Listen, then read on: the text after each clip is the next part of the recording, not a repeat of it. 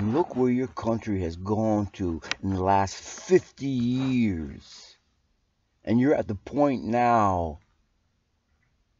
where you love Satanism so much that you hate this president that is even neutral on all this perversion, lesbian, transvestites. He's not even fighting against that. And yet they hate him probably just because he's older and he's a wiser man or something. They want their devil worship now, you see. They want the devil to take complete control now. They want it so bad. Why would they want evil so much and so bad? Well, maybe it's because the Antichrist Jews, they finally come into their zenith of power in destroying all morality and destroying you people so that you're nothing but putty in their hands. And when they offer their Messiah as a solution to your problems, you're going to fall for it. That's the plan, man.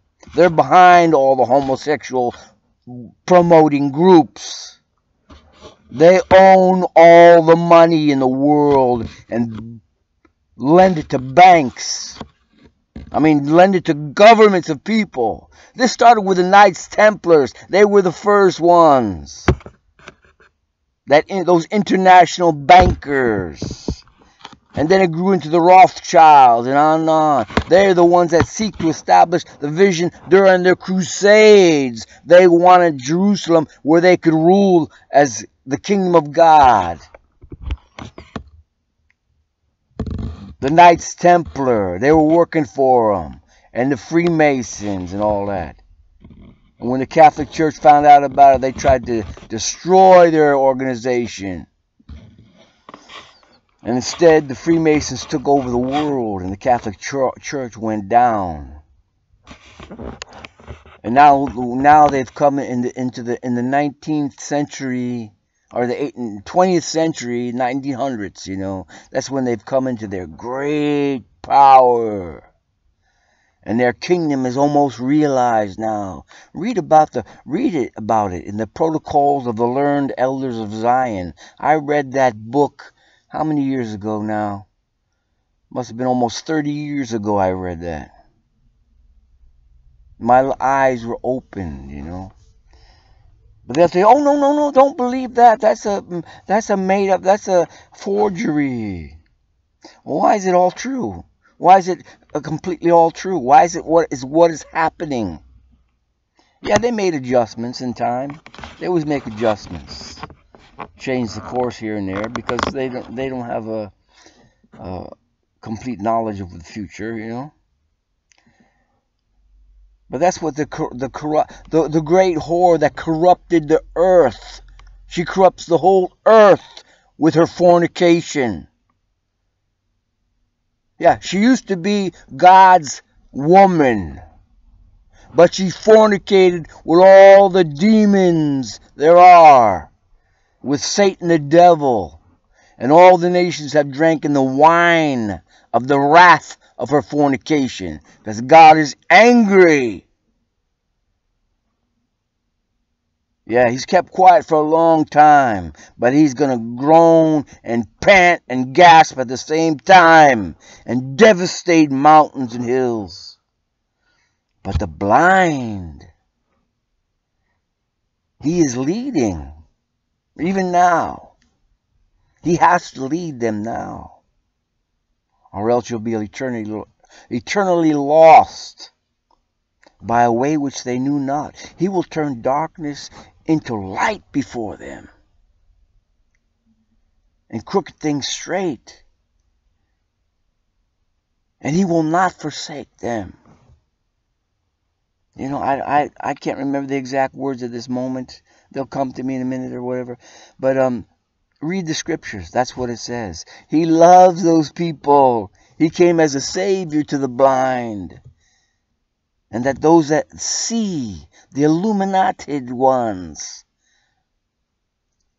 they're going to be shown to be stupid, blind people because they didn't have faith in the living God. They trusted in the devil for their temporary rewards, like Balaam and his ass, looking for that temporary thing.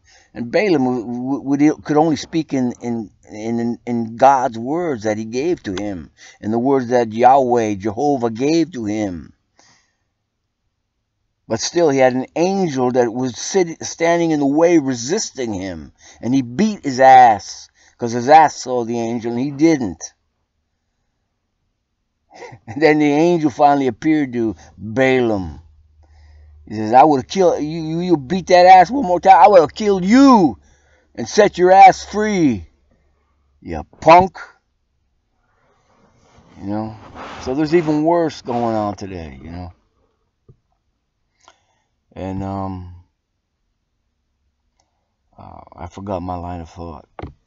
So anyway, what was I talking about? Yeah, I forgot. So I'm gonna wait.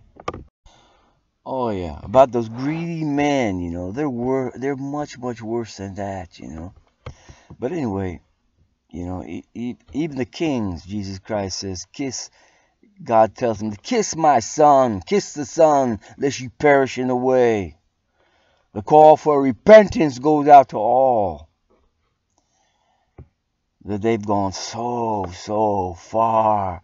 They're just so hungry for hell, man. They want to turn this whole world into hell. All the communist governments, all the millions of people they've slaughtered, you know.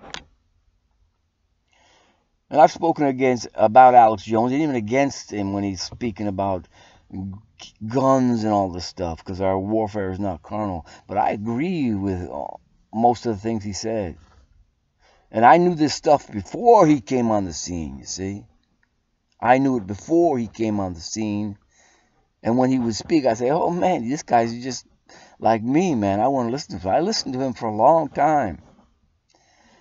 And I don't listen to him anymore, but he brought out a lot of good points. You know, he was like one of those patriot guys who cared about the country falling into decay, satanic decay. And yet he wouldn't speak the whole truth because he was afraid, you know.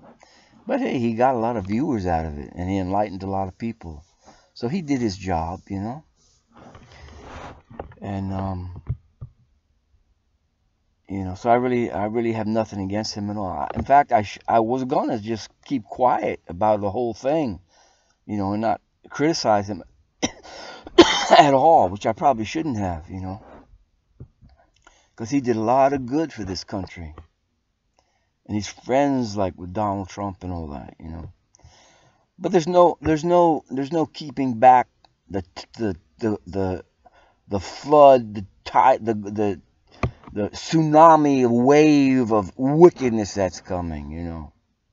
And it's just like in the ancient Israel, you know. There was good kings like Josiah and Hezekiah, you know, that cleaned out the land from the wickedness.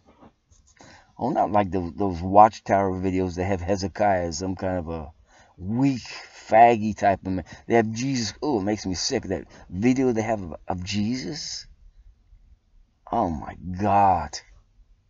There was weak, you had these weak creatures, you know, acting out, pretending they're God's people. It's really nauseating. They're all weak. They want you to be weak.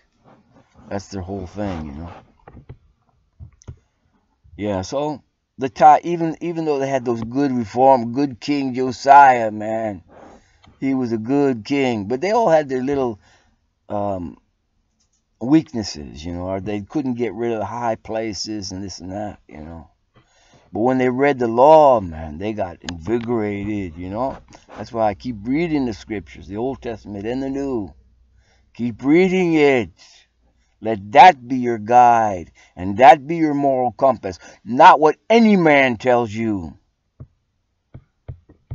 And continue in it. And don't give up, because that means your eternal life. See, we don't have nothing to be afraid of. These puny little men that threaten us. They're no threat whatsoever. They're a bunch of ants. They're nothing. They're unreality. They're less than reality, less than nothing. They're vanity. Don't be afraid of these nothings. God promised you eternal life. They got nothing. What they can take away a few short years in this miserable world? Big deal. They got nothing on you. You have all the power in the universe. All the power that Almighty God gives you through His Son, Jesus Christ. Take it and use it. Turn this tide of wickedness. At least for yourself and for all who hear you. And follow in the ways of truth and of Jesus Christ. Jesus Christ had such zeal for God, man, that He didn't care anymore. He went into that temple and knocked the crap out of them.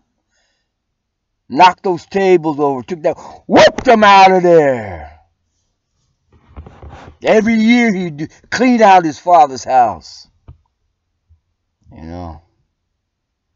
And He called out them religious Pharisees, made it clear they are blind leaders of the blind, and they both fall into the pit.